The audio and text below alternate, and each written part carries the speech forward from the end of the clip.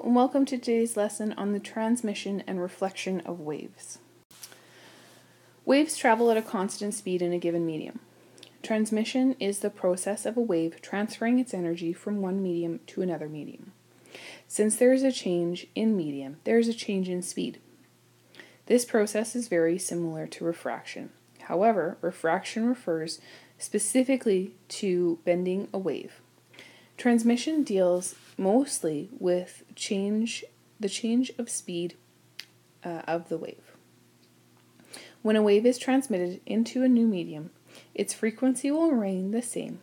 Since we know that the speed will change, then the wavelength must also change in order for the relationship V equals frequency times lambda times the wavelength to remain true. Therefore, if frequency remains constant with an initial wavelength, when an initial wavelength is transmitted into a final wavelength, we get the following situations by solving for frequency. So we have Vi over lambda I equals Vf over lambda f. Therefore, if frequency remains constant when an initial wave is transmitted into a final wave, we get the following situation by solving for frequency, where Vi is the initial frequency, lambda I is the initial wavelength, Vf is the final wavelength, and lambda f, Vf is the final velocity, and lambda f is the final wavelength. A tightrope is connected to a slinky. A wave traveling at 1.5 meters per second is introduced into the tightrope.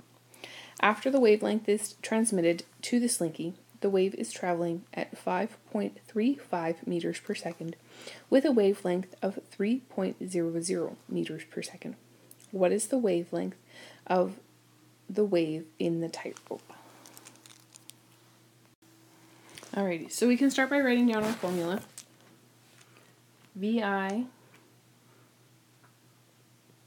over lambda I equals Vf over lambda f.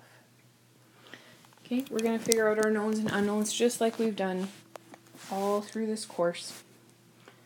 Vi lambda I, Vf lambda f. So we have to figure out where it starts. So the wave starts in the tightrope and is transmitted into the slinky. So all of the initial velocities and the initial velocity and the initial wavelength will be of the tightrope, and the final velocity and the final wavelength will be of the slinky. So the velocity in the tightrope, the initial velocity, is 1.5 meters per second. It's asking us to find the wavelength in the tightrope. The velocity in the slinky was 5.35 meters per second, and the wavelength was 3.0 meters. Okay, so we can sub everything in.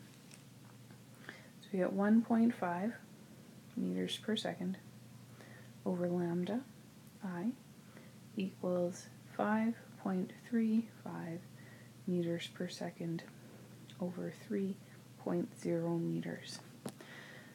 So the easiest way to solve for this would be to flip both sides. So we have lambda I over 1.5 meters per second equals 3.0 meters over 5.35 meters per second. Then we need to multiply both sides by 1.5 meters per second.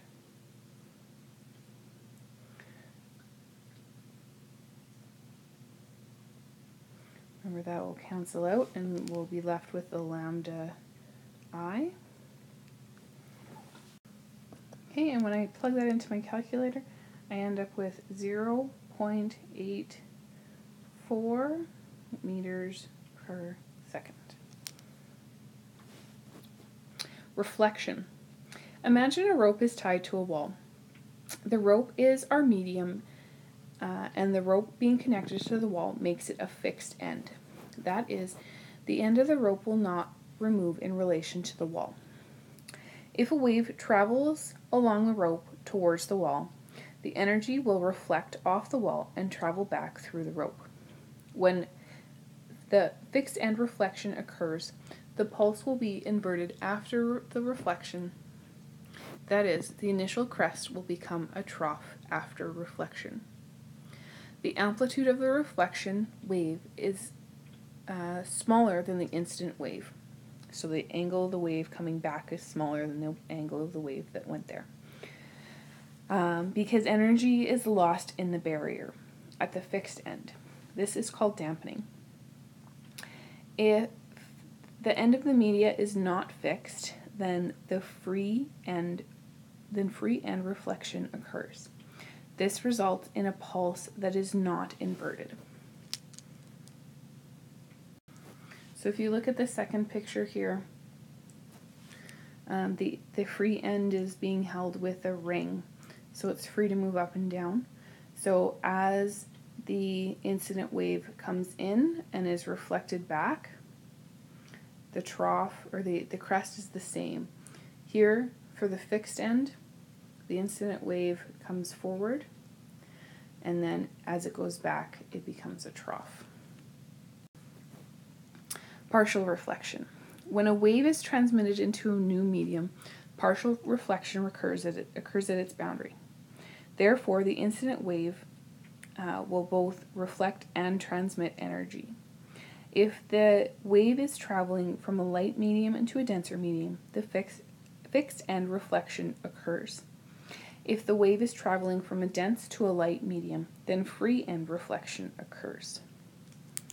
So here we have dense to or less dense to more dense, which will give us a fixed end reflection. Okay, so we have a crest traveling to the right, and then on the way back, coming back from the center, from the transmission period, we have a trough, but we have a crest going through the more dense. In the more dense, if we start in the more dense and go to the less dense, we have an initial